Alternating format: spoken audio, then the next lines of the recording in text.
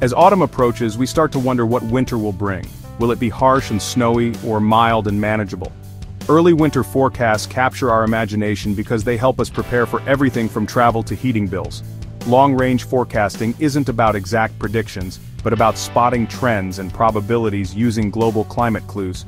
Today's forecasts rely on sophisticated data, from Pacific sea temperatures to Siberian snow cover, all influencing our local weather. The interconnectedness of our planet means events thousands of miles away can shape our winter. As we look at early signs for winter 2025 to 2026, we're reading the first chapters of a story that's still unfolding. These early clues give us a crucial head start on whatever winter has in store. Siberian snow cover is a key early signal for a cold winter in North America and Europe. This year, Siberia's snowpack is already more extensive than last year, setting off a powerful feedback loop that cools the air above. The growing Siberian high acts as a cold air factory, building a reservoir of frigid air that can spill south when triggered. Meanwhile, cold is pooling in the Arctic and Alaska, with temperatures already dropping sharply. These developments create a potent setup. Siberian snow and Arctic cold work together, influencing the polar vortex. A strong Siberian high can disrupt the polar vortex, making it more likely for Arctic air to surge south.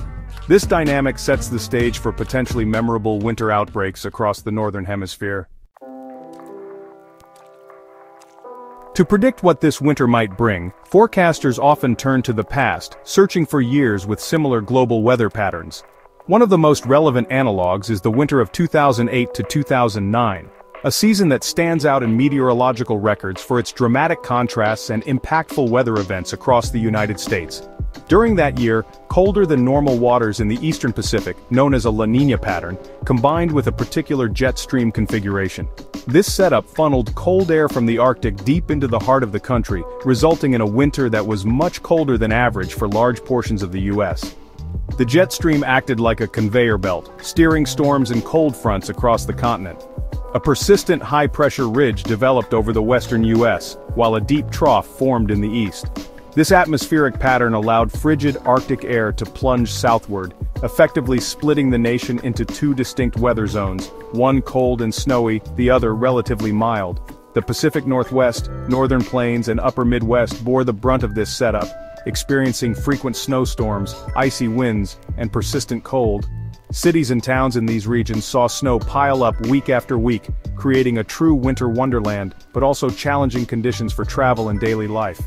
Meanwhile, the South and much of the East enjoyed a very different winter. These areas saw milder temperatures, less snow and more sunshine, with some places even experiencing drought conditions.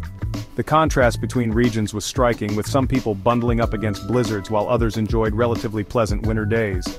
In the north, fast-moving clipper systems, small but intense snowstorms, swept through repeatedly. North Dakota, in particular, recorded one of its snowiest winters on record, as these clippers brought fresh snow every few days, keeping the landscape blanketed for months.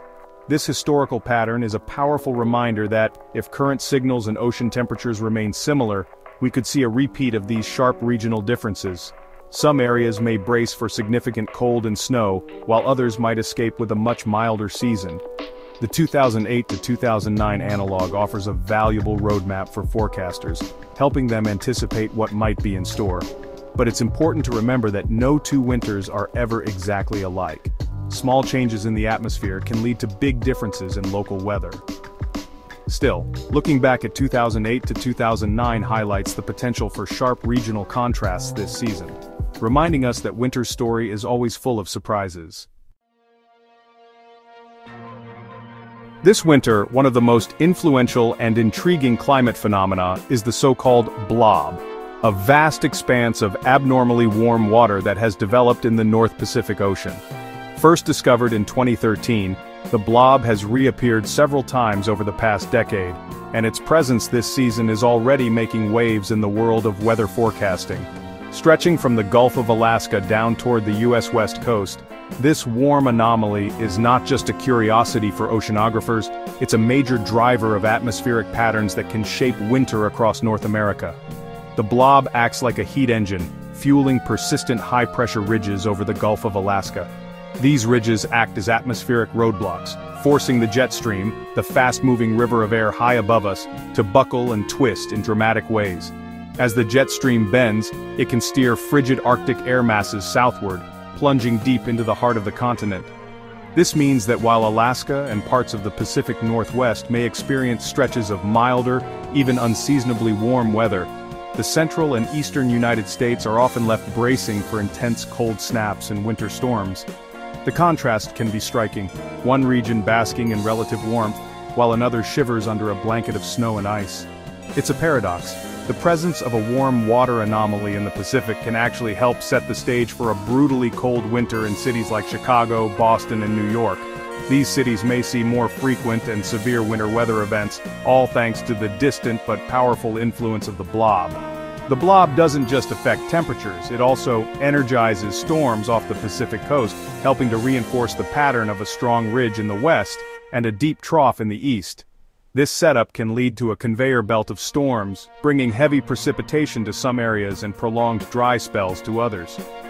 This feedback loop can lock in weather patterns for weeks at a time. Some regions may endure relentless cold and snow, while others remain stuck in a pattern of mild, dry weather. The result is a winter of extremes, with sharp contrasts from one part of the country to another. As the season unfolds, the strength and position of the blob will be a key factor in determining where winter's fiercest battles between warm and cold air are fought. Meteorologists will be watching closely, as even subtle shifts in the blob's location can have far-reaching impacts. Understanding the blob's behavior is essential for predicting not just local weather, but the overall character of this winter across North America. So, as we track the blob's evolution, we gain valuable insight into what the coming months may hold, making it a crucial piece of the winter weather puzzle. The jet stream is often called the master conductor of winter weather, orchestrating the movement of storms and shaping the very character of the season.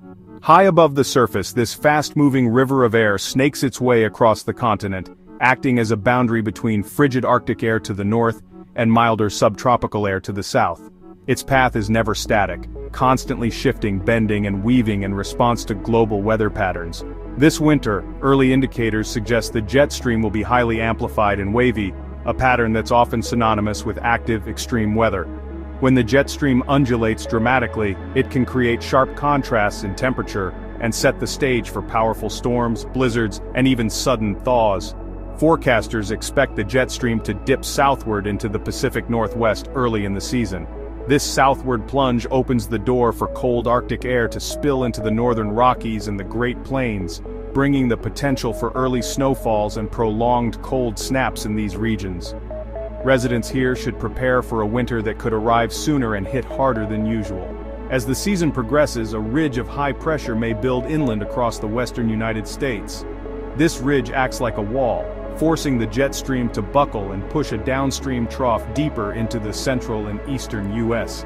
This classic setup is notorious for fueling major winter storms along the East Coast, sometimes resulting in nor'easters that can paralyze cities with heavy snow and fierce winds.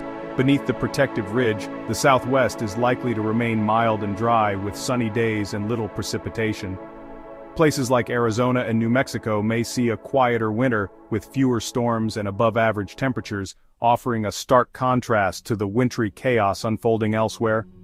Meanwhile, under the influence of the deepening trough, the Midwest and Northeast are set to experience repeated rounds of cold air and snow. These regions could see frequent snowstorms, icy conditions, and persistent cold, making for a challenging winter commute and increased demand for heating. The battlegrounds where these features meet will be zones of uncertainty, with mixed precipitation, sleet, freezing rain, and dramatic temperature swings. Here, winter can change in a matter of hours, keeping residents and forecasters alike on their toes. Even small shifts in the jet stream's position can mean the difference between a snow-packed winter and one that's surprisingly mild. A slight northward or southward move can alter storm tracks, precipitation types, and temperature patterns across entire regions. That's why meteorologists pay such close attention to the jet stream's every move. Predicting its path is the key to unlocking the entire winter outlook, helping us prepare for whatever the season may bring. Arctic sea ice is another crucial piece of the winter puzzle. This year's ice extent is well below 1980s levels, but higher than recent record lows, suggesting a relatively healthy ice pack. More ice means less heat escapes from the ocean, helping to stabilize and cool the polar region. This can strengthen the pool of Arctic air, but also reinforce the polar vortex, sometimes keeping the cold locked up north. The relationship between sea ice and winter weather is complex. More ice can mean either a colder or more stable winter, depending on other factors. For 2025 to 2026, the robust ice pack adds complexity, possibly tempering some warming influences and contributing to the cold reservoir. It's a wild card that could tip the balance as the season unfolds. Official forecasts from agencies like NOAA lean toward a warmer-than-average start to winter for much of the U.S. These outlooks rely on climate models and long-term trends, but not all experts agree. Some forecasters point to rapid Siberian snow growth and Arctic cold as signs that official models may be underestimating the risk of a colder winter. The divergence comes from different forecasting methods, statistical models versus analog and real-time observations. This healthy debate highlights the uncertainty in long-range forecasting. The official outlook is a starting point, but alternative scenarios could play out if key signals strengthen. Beyond the big drivers, several atmospheric oscillations will fine-tune this winter's outcome. ENSO is expected to be neutral, so other patterns like the North Atlantic Oscillation, NAO, and Madden-Julian Oscillation, MJO, become more important. A negative NAO can trigger cold, snowy outbreaks in the eastern US and Europe, while a positive phase keeps things milder. The MJO, a tropical pulse, can shift the jet stream and bring short-term swings, sometimes reinforcing, sometimes disrupting the main pattern. The interplay between these oscillations adds complexity and unpredictability to the forecast. In a neutral ENSO year, the NAO and MJO may be the wildcards that decide when and where winter's worst hits. Forecasters must watch these patterns closely for sudden changes. The evidence points to a potentially colder, more active winter than official models suggest, but surprises are always possible. The polar vortex is the biggest variable. A strong one keeps cold bottled up, while a weak one unleashes Arctic air southward. Sudden stratospheric warming events or shifts in the Pacific blob could flip the pattern mid-season. The NAO's phase and the MJO's timing will add week-to-week twists. Forecasters will closely monitor Siberian snow, the polar vortex, and ocean temperatures for real-time clues. While the stage is set for an active winter, the final story depends on how these variables interact. The performance is just beginning. Stay tuned as winter 2025 to 2026 unfolds.